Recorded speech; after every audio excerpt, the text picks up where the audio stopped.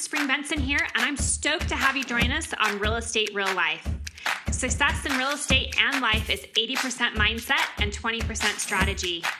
This podcast goes deep into the mind of top real estate entrepreneurs, CEOs, and mindset coaches across the country who are downright dominating their space and thriving in their lives and business. Tune in each week to learn how the best in the business are building systems that work for them and creating incredible opportunity and freedom in both their lives and businesses. Hey everyone, it's Spring Bengtzen. Welcome to our podcast. Today's guest is Josh Cunningham with ROKRBOX. Josh Cunningham is the CEO and founder of ROKRBOX. For all of you guys that do not know what ROKRBOX is, it's a inside sales company that basically takes your internet leads and nurtures them and scrubs them so that you can have real-time response and then sends them back to you when they are ready to purchase. So welcome, Josh. Thank you so much, Spring. It's such an honor and a pleasure to be the first guest on your podcast. Thank you. So if, for all of you guys that do or don't know, Josh is one of my dear friends, and I told him that I had this idea of wanting to start a podcast about real life and real estate. And I thought of him because we've gone through so much real life and real estate together, right? We basically built our companies together.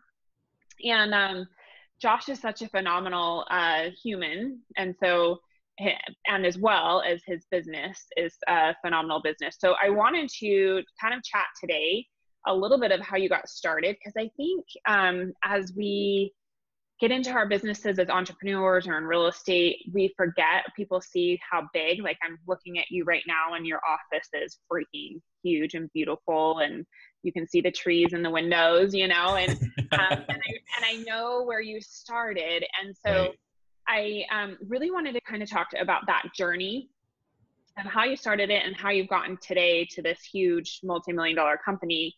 As well as kind of dive into where we're at in the online lead space right now, if anybody understands that it's you, and talk about, as agents, if you're going to play in that arena, what they need to be doing to be successful. So thank you so much for being my first person. Absolutely. Certainly. It is my pleasure. Thanks. So tell me about how you started this, like where you saw the need and how it got started. So if the podcast theme is we're getting real with it, then we're going to talk about some of our failures, because that's where you learn the most, right? When things are always going right all the time, you don't necessarily get to learn some lessons and move forward. So, well, our history kind of got started back in 2011. I was working at Viral Marketing with Frank Klesitz, and you were a client of Viral Marketing. And I was helping you shoot videos just to stay in touch with your database to get referral and repeat business. But we had connected at, what was the first time? It was in Vegas. It was at KW Masterminds, right? That's right. Yes. Oh my gosh. Yep. And you were a client. That was an epic trip. Just so you know, like Vegas solidifies or breaks all friendships. It solidified ours. Yep. So we were having a client dinner, and I probably sent you a text. And I don't think you could make it to the dinner, but Frank and I went out to the nightclub afterwards, and you and a handful of other realtors came out, and we definitely celebrated until the sun came up. So that was a good first impression, right? Yeah. If I remember that, not that the audience cares, but I think that the group we were with, we didn't separate the whole time. Like we party till the sun came up, and then we hung out the whole rest of the weekend. So that was fun. Yeah. But I remember very specifically the club we were at, Hyde at the Bellagio. It's one of those weird clubs where they don't have it's not the unisex bathroom, but it's the unisex wash area. So I went to the bathroom at one point in the night, and you went to the bathroom at one point in the night, and I come walking around the corner, and I hear you and another realtor, and they're looking in the mirror doing affirmations, right? We're going to own this. This is ours. This is world domination. And so I came up behind y'all, and we were doing affirmations there in the mirror at the Las Vegas nightclub, saying world domination. You remember that? I do remember the world domination now that you say that. And you know what? Hey, it was true. That's our goal, right? We're getting there.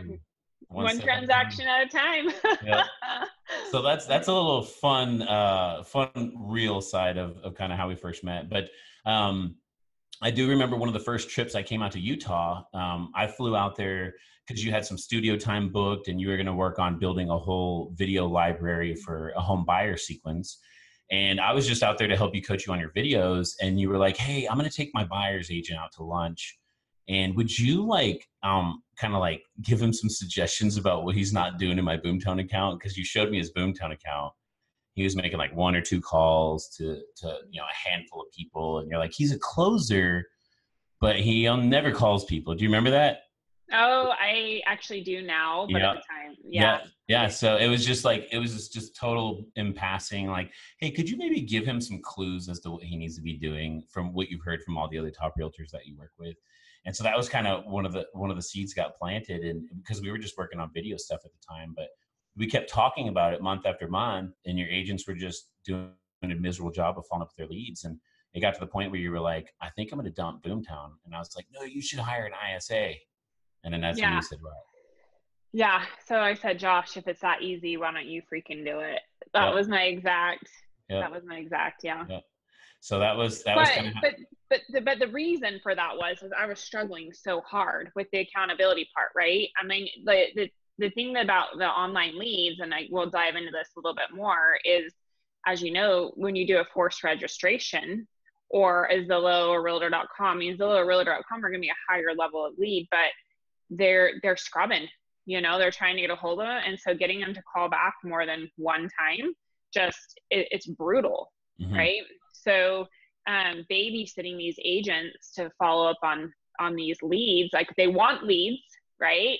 Yep. But then you give them the leads, and then you have to babysit them to freaking follow up on them. And so that was a massive struggle for me. So, and I'll even get sidetracked here as well. You talked about Realtor and Zillow being a better quality lead than, pay-per-click. Just to elaborate on that, because I get asked this all the time, like, what's the best lead source? You got to think about the call to action. That's what marketing is all about, right? Like right. It's what call to action do they respond to? Well, with Zillow and Realtor, people go on there and browse all day long without that forced registration like Spring's talking about. They can just browse and browse and browse all day. So the call to action on a Realtor or Zillow lead is normally, I want to go look at 123 Main Street. So it's a much higher level of engagement versus someone who just landed on your website because they're browsing to search for homes in your local area. They look at 3 pictures of a home, and then the prompt comes up. And if you read the squeeze on your website, it asks something along the lines of, do you want to keep looking at pictures of homes? Right. That's the question they answered yes to. It doesn't say, do you want to buy a home and want to be contacted by a realtor? It says, do you want us to stalk you? You want to keep looking at pictures of homes on here. So you're you're casting a wider net of people that aren't necessarily as engaged. So then the scrubbing starts and the accountability starts, right? That's where the frustration begins. Right. So I said to you, sure, if it's that easy, Josh, why don't you freaking do it? And you said, sure, I will. I have a picture here of us from Red Day. I'm going to share this. Oh my gosh. From 2013 is when this was. I always show this in my presentations. Can you see that? It's so funny.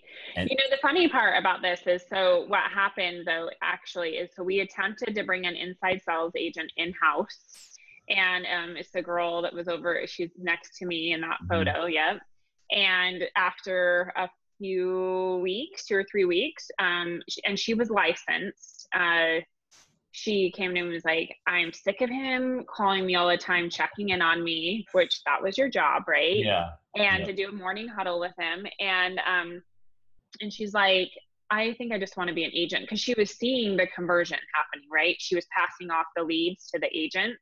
Yep. And so we transitioned her into, that's when I called you and I was like, oh my gosh.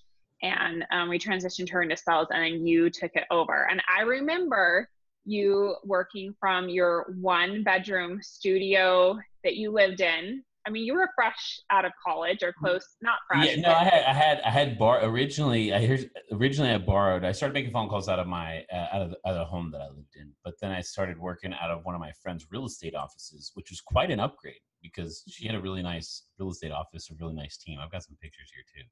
Let me see if I can pull this up. So this was actually quite an upgrade. Look at that. Very nice, fancy. There's actually a lamp. Right? Like that was the good days. There's me. There's the whole world headquarters. The me, myself, and I operation. But when I first moved into this was my pride and joy, right? So I moved out of this nice office in July. I worked there for a couple months, and then I moved into this glorious world headquarters right here. This is the one room office that you're thinking about, and all of its glory. So wow. There was a bunch of office suites upstairs, actually, from where we're at right now. And it was just a bunch of small little 10-foot by 10-foot rooms. And the landlord's like, well, you can put a lock on this door and I'll rent you this room out. And I love it. Yeah. So I brought some old furniture from my house and hand built that desk there and started making calls for you. And, yeah. So obviously you like have this huge operation now. Mm-hmm. So there's obviously a massive need in the real estate space, and it didn't happen overnight. Like to have you build this company took how long do you think? And you're obviously still building it, but to get to where you're at today. So that picture right there is from January 2015. Was when we basically moved into our own office. And at that point, that's when we started taking our actual solution to the market. So I basically spent the first year and a half like hunkering down and making phone calls myself, learning scripts, learning dialogues, going and investing in trainings and courses and coaches and going and volunteering my time. Here's one of the greatest ways to learn, guys, is offer your services for free. I was linked up with a lot of the top real estate agents across the country and was able to just go learn from them by offering to go and work for them for free. Go make calls for someone. That's a really good way to learn how to make phone calls. I remember that. I remember you went to Greg Harrelson's office, worked with Tim Heil a lot as well. Yep. Yeah. And I remember you just going there for 2 or 3 weeks and just going into his environment. And then I would pick your brain and you say, Spring, you know what you need to do? And I'm like, my drunk monkey is what we call it. Like, oh, that would never work here. I can never have that. And it's actually funny because that's not what I have, right? Yeah. Like we have the stand-up decks. Everybody's out there making their calls. Like we had this structure. I was just so, it wasn't my thing back then because I was so ignorant around it, right? It seemed so impossible to me. And now I've been exposed to it enough. I'm like, that's the name of the game. Yeah, I think if there's a general theme here between, your business growing and my business growing is it's one step at a time, Yeah. Again, it's super, like I was just having a conversation with someone the other day. July 1st, 2019 was our 6-year anniversary because that was when I first started making calls for you. It was July 1st, 2013. So I was telling someone that, wow, here we are 6 years later. And I was telling someone if I could catch a glimpse of what I can see right now. And I showed that to myself 6 years ago and said, here, this is your challenge. Are you up to this? Like, I honestly would have been scared out of my shoes because it looks very intimidating. It looks, the growth becomes exponential, but I got to tell you, the theme here is it's one step at a time. Because again, what you're talking about from your perspective was back at that picture when your team was a handful of people. So just thinking about growth happens one step at a time, 1 inch at a time, 1 day at a time. So it's not about making these huge like strides. Like I could, when I first said, Spring, I'm going to solve this for you. My first step wasn't to run out and hire 50 people. No, my first step was to go out and start doing it myself. Right. And learn one step at a time. I do, then we do, and then you do. That's kind of the theme. I think that's a really good advice because I see a lot of agents that are like, okay, well, I can't relate, or that's not me, or I'm never going to be there, or I don't want that. And it's like, okay, well, do you to the level that you envision. And then once you get to that, you plateau, right? And then you just start going to that next level. And so I totally agree with you. I think the other thing is just taking little nuggets. Like it feels like everybody who is learning based, if you're listening to this today, take 1 or 2 little nuggets that you're going to implement, and then you've done good. A lot of it is that I think we go to these conferences or people are like, I don't know how to do that. And they go and they learn and then they don't execute. Yeah. So everything that we've always done to go to this next level is because we've taken something, we've mentored under somebody, or we've listened, or we've sought out. Like think about how many mentors we've sought out. I just hired a new marketing guy, a new video person. I actually emailed Frank Klesitz and I was like, hey, I need help. Who do you know? You Mm-hmm. know? Mm-hmm. And it's just being purposeful of just reaching out to people and being like, somebody has done this before me. So who? And find out who's willing to help you with it. So, Yep. okay. So fast forward, you're servicing however many internet leads. How many internet leads come through your system a year, would you say? So we estimate at this point that we've handled over 2 million internet leads over the last 6 years. Okay. And we've hired and trained over 250 ISAs. Okay. Yeah. So the internet space is really noisy, right? Mm-hmm. There's a lot of noise. There's a lot of chatter in the industry of what's going on there. Should I spend my money there? What should I do? And so tell me kind of what you're seeing in that space, Okay. and then what you would recommend if somebody is, because in my opinion, and correct me if I'm wrong, like for me personally, when I want to know anything, I Google it, Mm-hmm. right?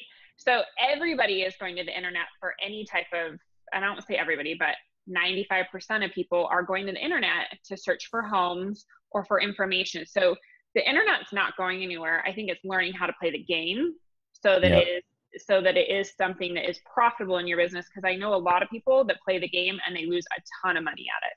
Yep. Yep. Right. Yep. So maybe tell us a little bit what you're seeing.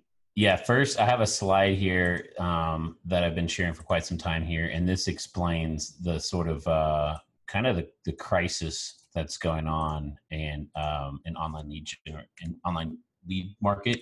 For those of you who have been in the game for a really long period of time, the number of homes that have been selling over the last 10 years hasn't really changed that much, between 4 and 5 million year after year. But what has changed significantly is the number of registrations. So back in the early days, 2011 spring, you were one of the first pioneers to have, a lead gen website. If you rewind the clock a few more years back to 2007, there was actually less online leads than there were homes sold. So if you think about that, that gave people a false sense of exclusivity. What it really was is there was not the search to keep up with it. Well, now the search has caught up with it and exceeded it at an exponential rate. So now there's hundreds of millions of registrations that are created and sold to realtors, but you have the same number of homes that are being sold. So that one person who's actually in a home search and is actually going to buy one home, and one realtor is actually going to earn one commission, might turn up to be 19 different registrations and sold to 19 different real estate agents. So that's why it's insanely competitive, and that's where a lot of people get scared. And a lot of people don't realize that if you're not doing your math, you're not calculating your ROI. A lot of people there's a huge void there. There's a huge gap, and that's all the people losing money. So a lot of people are in the business and they don't realize that they're losing money because they're not following up with the leads the correct way. So I would think too, a lot of team owners are losing money on the leads because they're not paying attention by the time they pay for the lead, and then they're paying the split to their agent and the cost of the lead and everything else. Like that, the ROI, it might have made a transaction, but it didn't mean that it actually made a profit. Exactly. Exactly. So there's more leads. So your slide, for those who are on the podcast, the slide showed like 125 million online leads, and there's roughly about 5 million sales a year is what the slide. So there's about 25, like you said, 19 to 25 registrations. So what do you suggest? Because it's not going anywhere. So what do you suggest for best practices that you're seeing for people who want to be in that space? So, to kind of continue along here with a couple facts. One of the things I do every year is I scrub the NAR report that they put out for all the home buyers that they survey. And so these are the updated stats from last year. But basically, the question is, should you just give up on internet leads? Obviously not. 95% of all home buyers are still using the internet to search for homes. And not only are they using it to search for homes, for a lot of them, it's actually the first step that they're taking. So as you can see here, 42% of people, the first step taken in buying a home is to actually look online versus look at it for a realtor. So again, think about the keywords that you're buying here. You're not buying realtors for hire in blank town. No, you're buying the keywords homes for sale in blank town. Like they're going for the product first. You're the service. And that's another myth in real estate. A lot of people don't understand that you don't actually sell homes. What you sell is professional services. So you're interrupting someone in their search for a product to provide them your services. right? Right. And so this is another fascinating statistic that kind of alludes to the decision-making process of a home buyer. And it's a multiple choice answer. They're asked, hey, what was the primary reason for the timing of your home purchase? And every single year, this is always number one, like leaps and bounds above all the other answers, which are like, pricing or financing or inventory, like logical based reasons for why you would make the most expensive purchase in your entire life. But the number one reason year after year is it's just the right time. Word for word, it was just the right time for me. Wow. Does that sound like a logical based decision or an emotional based decision? Emotional. And you know what? I've seen that before. And I've thought, now that I think about it, the last few homes I bought were 100% emotional. You're laughing because you know the stories on Yep. them. Yep. Like, let's get real. 1,000,000%. One day I was like, you know what? I had gone through a divorce. I'd lived in a rental for a few years, and I was like, today is the day. I think I'm just going to go buy a house. And you guys, as a realtor, Josh always makes fun of me. He actually said this. He's like, you are every realtor's worst nightmare, because I'm in the industry. I know what I'm doing. And I literally walked into the model home, worked with the model home agent, and bought a spec home that day instead of calling one of my resources. So if I'll do it, your clients will do it. Right. Mm-hmm. And so that is where the whole follow-up process, if I had an agent who was actually following up with me, hence a builder agent that actually tried to build some rapport with me, right? Yep. I probably wouldn't have done that. Yep. But it's the same dialogue that we have as consumer. Like, I didn't feel that need that I needed to do that at that time. Mm-hmm. So it's not going anywhere. People are emotional about it. So what do you suggest? Well, the real key to success is you got to make a bunch of phone calls. And I'm going to skip a couple slides here just to the media that converts. And again, this is 6 years of data that we've looked at. Again, the time that you want to reach them is when they're in that emotional peak state. Something caused them to go to the internet, to type in your keywords, to search on your site, and to actually put in their name, phone number, and email address. That's when you need to get a hold of them. So it's very difficult for a lot of people to do that on a consistent basis. So the keys to success are call them right away. You got to call them a whole bunch of times and stay in touch with them long term. But this is actually the slide that shows what type of media actually converts. Over 6 years of working internet leads and using all three of these forms of media, we still get the best conversion from the phone. So it's 74% phone call, 25% text message, and 1% email. And that's where we're identifying an opportunity from. So again, all the leads come to us, we call them right away, and we text them and we email them. And most of the opportunities we find come from a phone call. I freaking love this, because I'll always say, you guys, I mean, my team is a lot of millennials, but even if not, like even myself, I'm like, you should probably do something that nobody else does anymore. Mm-hmm. Pick up the phone, because we're trapped in this text message world, you know. Mm-hmm. And the thing about it is that realistically, having a real conversation with somebody about what their needs are, you're going to get so much more from that than just a random text message, you know. Yeah. I mean, we obviously, you know this, we do get response from text messages, and so do you. Yep. But actually picking up the phone and having a real conversation. One of the things that you hit on, and I think it's really important to for everybody who's wanting to be in this space and succeed, is speed to the lead. Because just like you said, it's an emotional purchase. So you're catching them in that emotional moment. If you're getting a hold of them, you suggest within 5 minutes, right? Mm-hmm. I know your team, I shop them sometimes. We get a call within 2 to 5 minutes. Yep. You're still catching somebody when they're in that space. But if you're calling them 10, 15 minutes later, I mean, think about what we're going to be doing 10 or 15 minutes from now.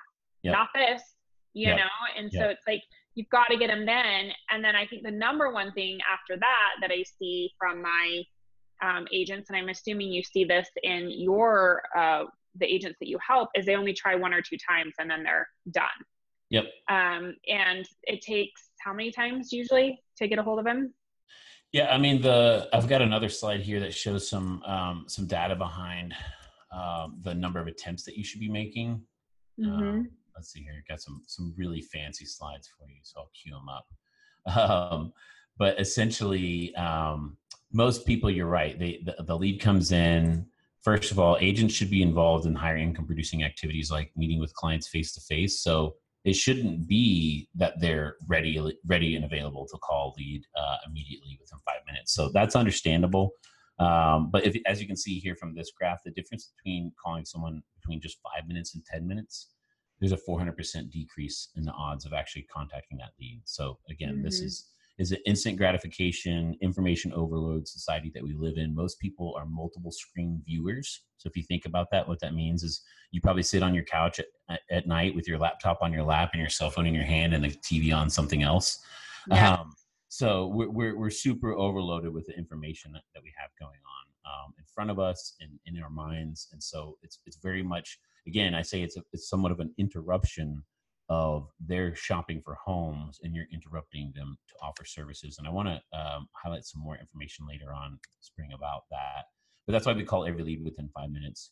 But as far as the number of attempts, this is the chance of making contact chart, which shows you obviously the number of attempts. You're going to have a higher chance of contacting them. But here's the So you showed it's more than 6 attempts is when you actually have close to an 80 to 90% chance of getting a hold of them. Right. And then when you compare that with what agents are actually doing, this is the average agent activity. As you can see, there's a huge gap. There's a huge opportunity there. So 40% of the leads actually get called back. I mean, I think that is truth serum right there. That is why so many online leads can be sold, right? Because agents aren't even calling back the leads that they're paying for. Yeah. Less than 40%. And then the slide that he just showed you guys that are listening to this, it is after that, even 40%, the second call attempts like 20%. So most of these leads are only getting called maybe like once or twice, if that, and only 60% of them not even getting called one time. And the user keeps bouncing from site to site because they have no idea what's going on, because nobody's actually greeted them and let them know what information they have access to and how they can get the resources that they need. So they just keep bouncing from site to site and just keep loading up all these registrations that keep getting sold to realtor, and nobody follows up with them. It's so crazy when I'll have a client text me and they'll be like, hey, I got a referral. So-and-so referred me to you. And then they just start sending me properties from like a billion different websites, texting them to me, you know. I'm like, okay, we're going to get you set up on our website. It feeds from everywhere. You don't have to have multiple searches. But like you said, the consumer thinks that each website has different properties. Yeah. So they're going from all these different, whether they're Googling or on their local directory ads or whatever, you know. Yeah. And so really it's being quick to respond, right? Yep. Calling multiple times. So your callers call up to 14 times, right? We do 10 times in the first 14 days. Okay. Yep.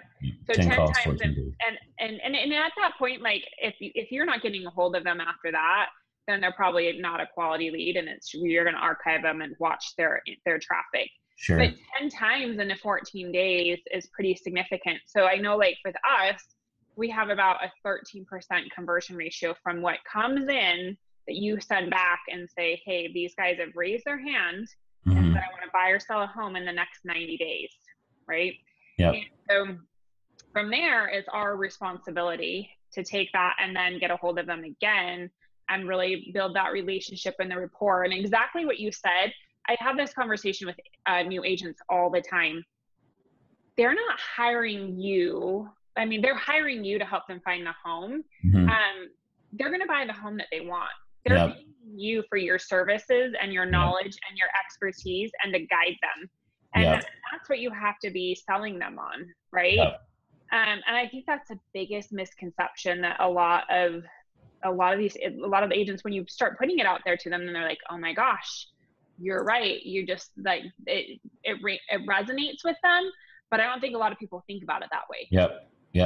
I have the perfect stats to back up that argument. And this fascinates me because obviously we've been doing this for so long. There's been some changes in the industry, but there's still tons of people searching for homes online, and there's still tons of realtors that don't follow up with their leads. But one of the things that always fascinates me is year after year, the stats always show that people are just going to the web. They're self-serving themselves their own information. They're finding the home that they buy. They're just using the realtor for what? I don't know. What are they using the realtor for? So I dug deeper this year on the NAR statistics. And this is exactly, there's actually a question right there. It says, what were the benefits provided by a real estate agent during the home process? This is very, very important information. This tells you the value that your customer is telling that they see in your services.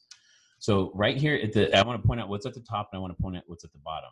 What's at the very top is that they helped the buyer understand the process, right? Like, wow. How simple that is, that they helped you understand the process. Now, what's at the very bottom? Narrowed the buyer's home search and expanded the buyer's home search.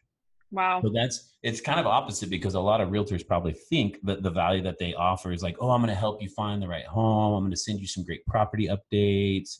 I'm going to let you search on my website. But they're actually, when you ask the buyer, like, what value did you perceive from that? They don't value that at all, because they're going to go out on the web and they're going to self-serve themselves the information that they want. They're going to seek it out and find it.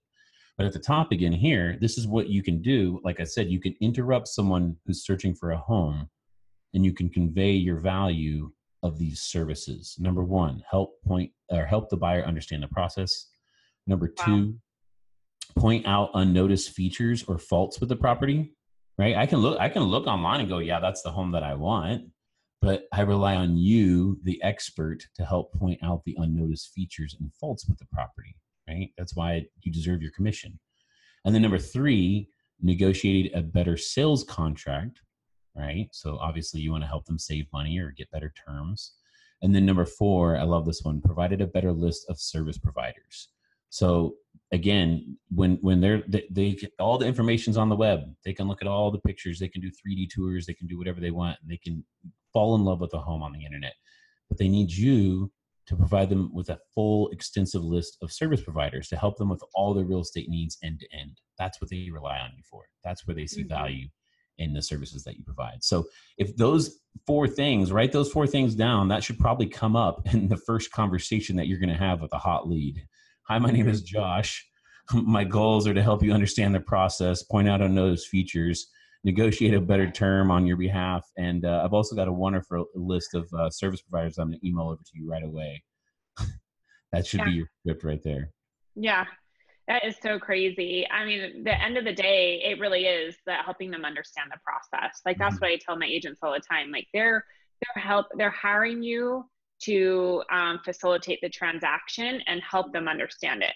You know, understand the market, understand what to offer, understand, and then service providers, all of that. You know, so that's crazy though. I didn't realize it was that high. I did know that the consumer does not see any value in like the property search, because you can find that anywhere, right? It's free. So you've got to be giving them, not like, here, I'm here to help you. Yep. Very cool. Okay. So what do you recommend? Like I obviously, and I think you'd say the same, if they're in the internet space and they're really not understanding their ROI or knowing if it makes sense, what do you think they should do? Well, we're always happy to do a free diagnosis for anyone.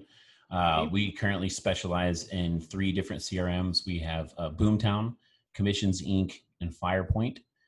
So we have basically teams here at ROKRBOX that man those technologies on a day in and day out basis. So we know them inside and out like the back of our hands. So we'd be more than happy to actually take a glimpse inside of your account and maybe point out some unnoticed opportunities and maybe kind of walk you through our process and how it can align with helping you get more deals, because it really is simple. It's super, super simple. Would you agree, Spring?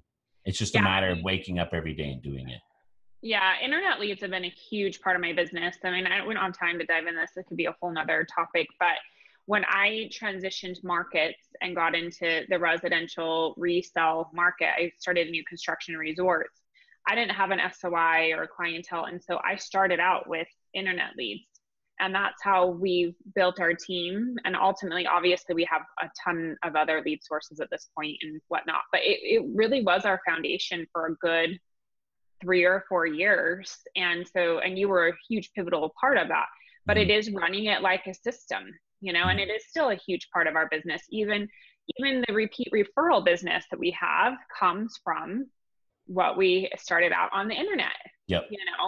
And so I would tell them, reach out to Josh, have him look at. Another thing that's really working well for me right now is I do use the CSU platform, and we put on our ROI tracker in the back end and how many leads we have coming in. And I'm analyzing, does this make financial sense? And if I'm having these many leads come in, I know that it makes sense. So if it's not, I know it's an end on my side, like an issue on my side with my agents not doing their job, right? Yep. I think one of the biggest things, so a lot of people contact me and ask for references on you and your company. And I'm like, it's not the fix-all. It's awesome, but you still have to do your job as a leader or as a business owner and make sure your leads are still being followed up with when they get transferred over to you, right? Yep. And that your agents are then providing great quality service. Yep. But I think that if they're thinking about it, dive in, connect with you or connect with one of your sales reps. Yeah. You can just visit our website, ROKRBOX.com. It's spelled ROKRBOX, ROKRBOX. Or shoot me an email, josh@ROKRBOX.com. But you're absolutely right, Spring. Essentially what it is, like you had mentioned earlier, your conversion currently is about 13%. So, I mean, the work that you're paying for is, rather than looking in your Boomtown account and having to hold your agents accountable for 100 registrations, instead you look in your agent's account and in your weekly one-on-ones, you're holding them accountable to the 13 actual opportunities that are people that you can actually help influence their abilities to sell them homes. Yeah. And then having them do other things, right? Yep. Like with go the out time and do that with the time that they've freed up from not having to scrub the other 90 people. Exactly. Yeah, exactly. So, okay. Well, Josh, you're a freaking rock star. I love you so much. You are as well. Thank you so much. And if you guys didn't know, he's having a baby, a girl. I don't know if you announced that to the world yet. I hope I didn't just announce it to the world. No, you just ruined it. Did I really? Oh God, that would be awful. Okay. Well, I love you. Tell Faith hi for me. All right. We love you too, Spring. Right. Thanks so much for having me on the show. Proud to be the inaugural guest on your podcast. And I'm sure it will invite me back every year on this anniversary. Dill. Done awesome. And done. All right. Talk with you soon, Faith. Adios. Bye.